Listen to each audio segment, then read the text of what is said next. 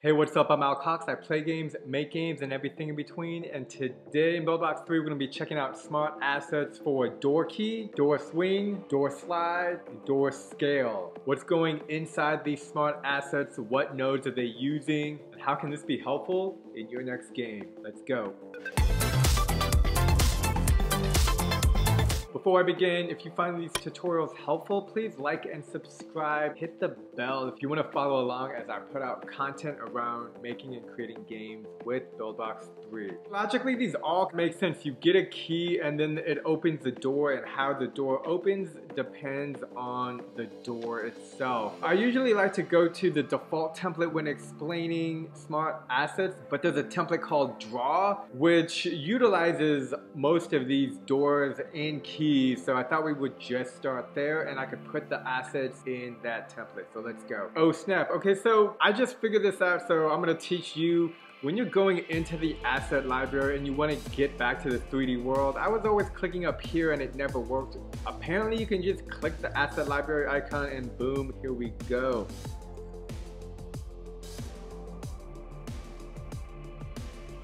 Let me go ahead and add some of these doors. Ooh, this door looks a little weird. Oh, let's put it over here.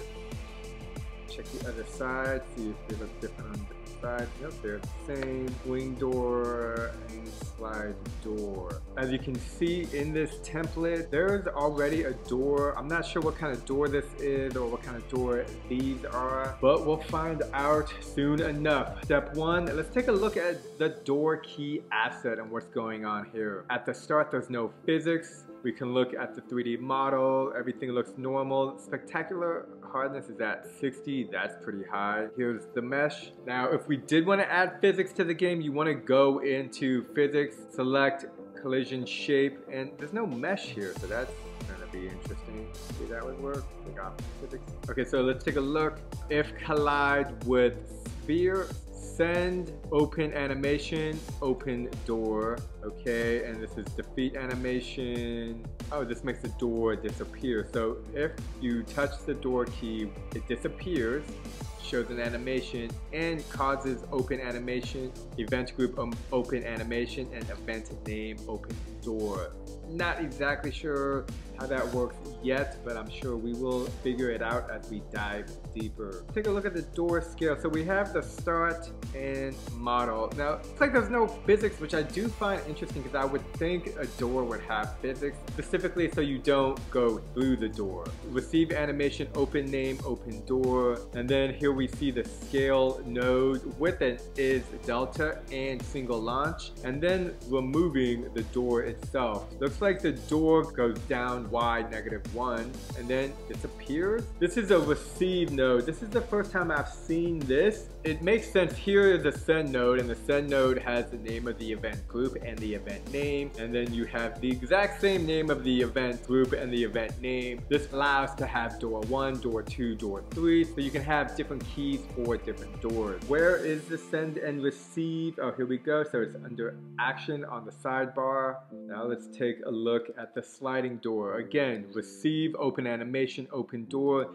And this is a position animation. We've gone through this before. These specific nodes that come with the door are different than what's on the sides. Be sure to pay attention, and the biggest difference here is the delta and the single launch. The single launch is cool if you want to do it once. I like to animate things and do a loop, but this is a door, so you probably want to just do a single launch, and maybe even you could have a different object close the door, like a button that has a send, and then put another receive on the door with different event group names and event names. Next we got the door swing, and this is just swinging animation, okay, and swings at a y of 90 degrees. And again, no physics. I do find that a little bit strange, but I want to take a look at this rotation because your general rotation will move in the middle and not in like a bigger perspective. So let's go here.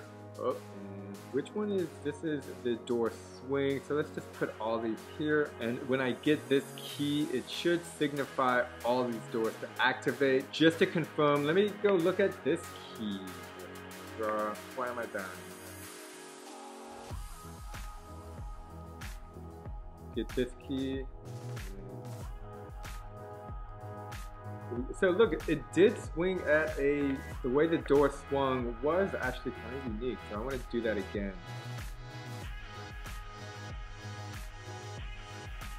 Cool. And I want to take a look at this key versus asset key. See if there's any difference. This is where I like to look at what you see in the template versus what you see in the smart assets. Sometimes they're similar, sometimes they have certain features that make them different, which you definitely want to know about so that you can utilize Buildbox to its full potential. We got the key and the door key, the feet and the animation. Alright, so it looks like door key smart asset has the send node, whereas in the key in the pre-made template doesn't have a send. It has its own custom code, and that's this open code. It's all right here. If you can read code, this should make sense. Let's see, it says if not enabled and value, then enabled equals true, identification door, open animation, causing the door to open, and here it's just defeated. There is no animation. We can actually go here and grab this animation and copy it here. That's one of the great things about Buildbox, is just being able to copy and paste. And then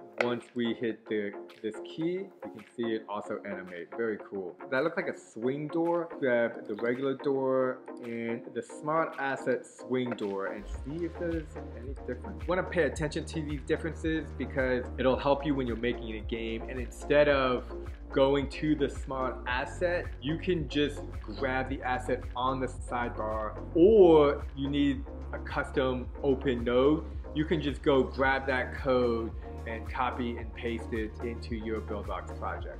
Door key has a send, goes to door swing, receive, rotation animation, good to go. And here in this preset, we have key, just goes to open, and it looks like it says open animation, which I suspect has a lot to do here. And this open animation, which is a custom node, has open animation identification 0. Reviewing all this just makes me think the draw preset has not been updated, not since the send and receive nodes were created. Because with the send and receive node, you don't need this custom node. It's just unnecessary. Some of these assets have cool custom nodes that you do want, and as Buildbox developers make more cool custom nodes for the no-code movement and being able to make games in no-code, there's gonna be a lot of custom nodes in the future. If I was making a draw game using this preset, I would not use the built-in assets because they're clearly outdated. This is custom, and these are on the sidebar and can be used everywhere.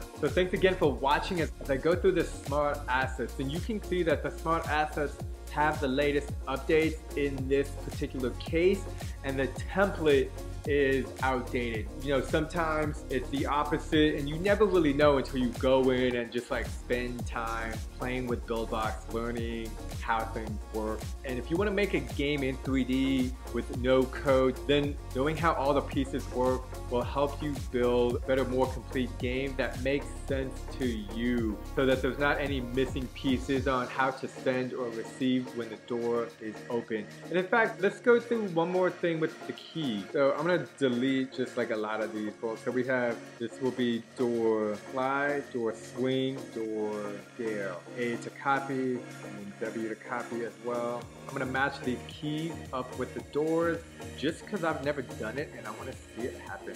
We got door key 1. Okay, so you know what? I actually think I'm gonna have to duplicate the door key. So let's call this door key 1. Copy. Up here. Door key 2. Door key 3. Okay, and then let's just grab these and put them in the world. Give all the doors the same x-axis. Now we got door key 1. We want to be at the swing door. So let's go ahead and open animation. We can just put a 1 by the door swing. Oh, look at that. That's great. Door key 2. We can just put a 2 by it. Door key 2. Door scale. So let's go ahead and receive and put a 2, 2. And this will be, of course, a door key 3. And it'll send open animation 3 on open door 3. And we have here door slide, receive, open animation 3, and open animation event name door 3. I'm gonna go here and change the camera view, and let me take a look at this main character because I noticed it actually pops into the screen, which I thought was really cool. And a lot is going on here. The purple ones are custom. Okay, I'm gonna have to spend another day. This looks like its own rabbit hole, so let's check it out. Okay, door one. Oh no, the doors are up too high in the sky. Bring them down. Alright, let's test again. Whoa, whoa, whoa, whoa. I didn't say do that. Okay, so I think this key is just too low, what it is. This key 3, you go to key 3 and you look at start if collide with all assets. This is bad. You should never have it say all assets. You want it to collide with the character or whatever the name of the ball is. Doing that will save you processing power and avoid issues like you just saw with the key is activating when it wasn't supposed to because the key was being affected by the ground asset. So let's see if everything worked as intended. No, it didn't work. Okay, so it worked there. That's good. Okay, 2 out of 3. We must have made a mistake on this one. Swing door. Look. Receive. Oh, open animation 1 or key. Send animation 1 and one more time.